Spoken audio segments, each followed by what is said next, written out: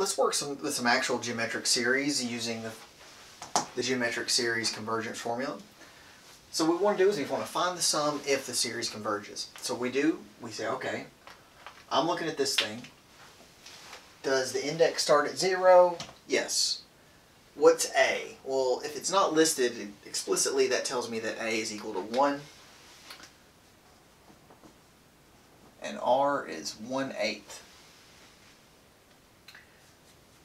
Because that's R to the n. So then what I need to do is I need to plug it into my formula.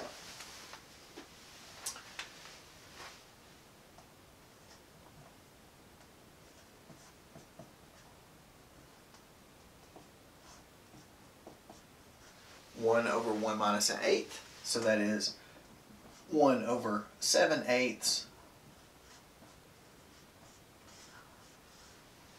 or 8/7. Simple enough, right? The next one's going to be a little more complicated.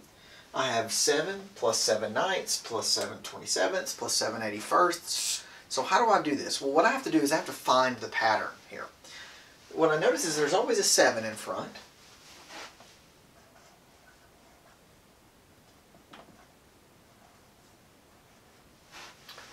But then what I notice is it looks like so it's 9, 27, 81.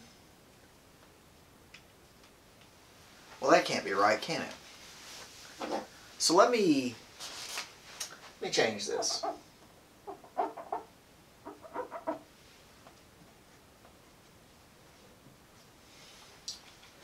So I apologize there.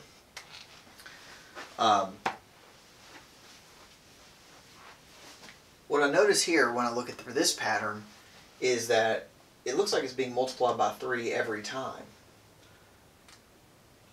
On bottom at least. So it's really being multiplied by 1/3. So it's 1/3. Now, is that 1/3 to the n? The reason why I say that is because, I mean, this doesn't have a 3 on it. And the answer is yes, it is. And because when n is 0, then 1/3 to the 0 is just 1.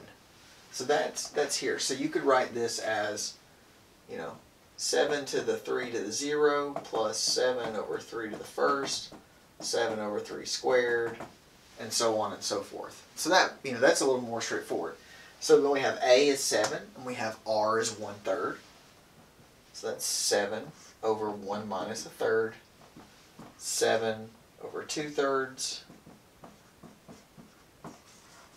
21/2. So it's simple. It sums up to about 10.5. Our next one, 5 times 3 to the n. So this is already in the format that we needed. So I have A, and then I have R is equal to 3. However, in this particular case, R is not less than 1. The magnitude is not less than 1. So this diverges. Now what about this one? I mean, if I look, it looks like R is also greater than 1. But it's not. The reason it's not is because, that's 3 to the negative n. So what I have to do is I have to watch out for that. So I need to rewrite this. I need to rewrite this as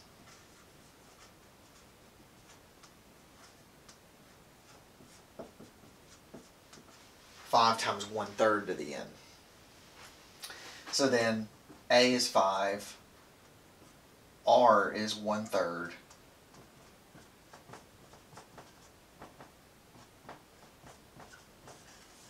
giving me 15/2.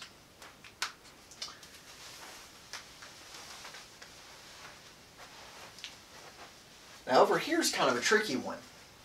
Okay, I've got A and I've got R, but I have 2 issues. My index doesn't start at 0, and my power is to the n minus 1, not to the n. So there's a couple ways to do this. I'm going to show you a way that's a little different than the way I did in the basic explanation. And it works just like what you think of as like a U substitution. Hear me out. I'm going to say, I need this to be n. So I'm going to say let k equals n minus 1. Now we're not going to do a dk and a dn. But if k is n minus 1,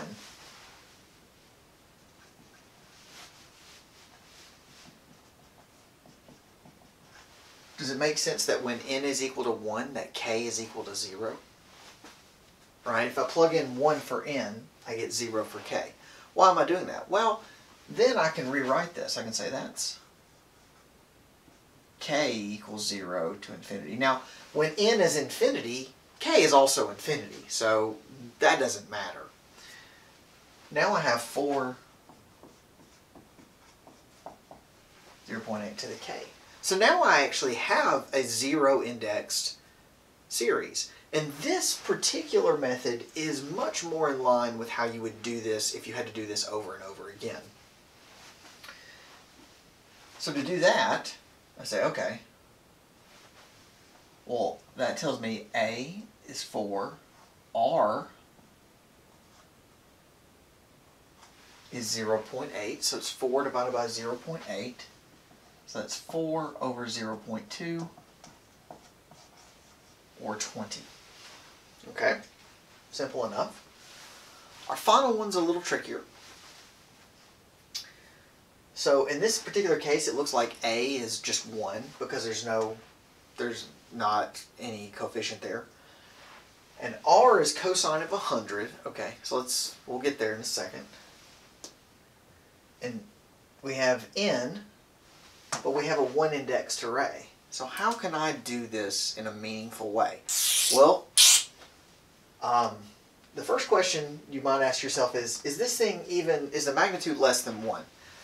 Because if it's not, it doesn't matter. It's going to diverge no matter what. But cosine of 100, well, if you think about the value of cosine, the value of cosine always goes between -1 and +1.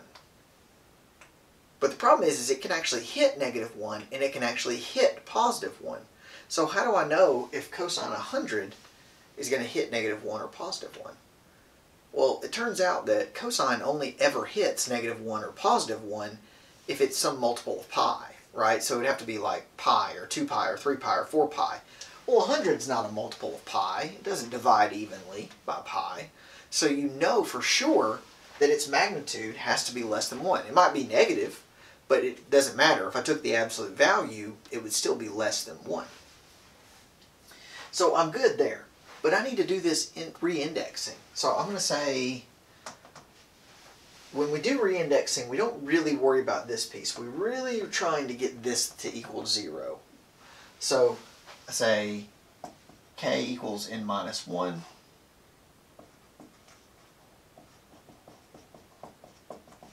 Because that's the end of the day. I want these indices to match.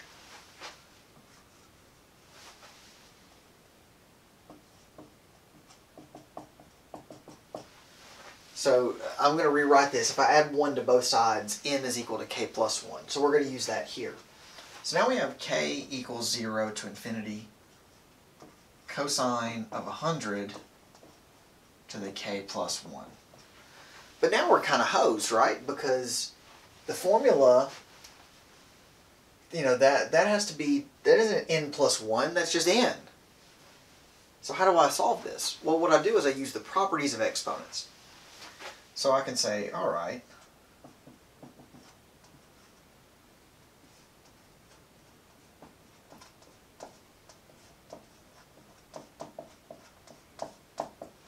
I can split off cosine 100 and cosine 100 to the k, because this is like cosine 100 to the first power, right? The properties of exponents say I can split that out as long as the total exponents add up to this, then I'm good. That's just standard algebra.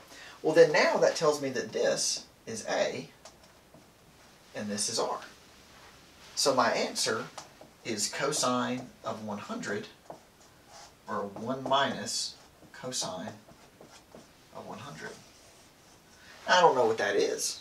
I don't have to know what that is. But I do know that it converges to that, and I could plug it into a calculator if I want to see the value.